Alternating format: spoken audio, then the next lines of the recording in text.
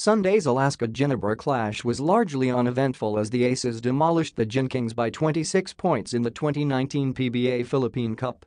Still, it wasn't too uneventful. Late in the game, with the outcome never in doubt, there was some slight petty wars as Simon Enciso ended up shooting and making a last-second triple in front of his own bench. That shot pushed the final score to 104-78 as opposed to what should have been 101-78.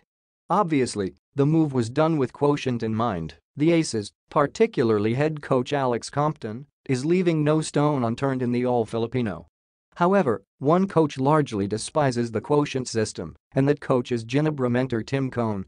After the shot, it was seen that Cone was walking away from the traditional handshake after games. It doesn't take a genius to put two and two together to figure out Coach Tim was irritated.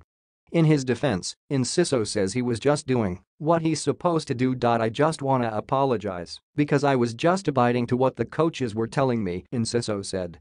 I was already dribbling it out, and then coach told me to shoot, so I shot it, and it went in. I wanna truly apologize from my end. Becuse in the States, that's pretty much showboating, and I'm not about that, he added.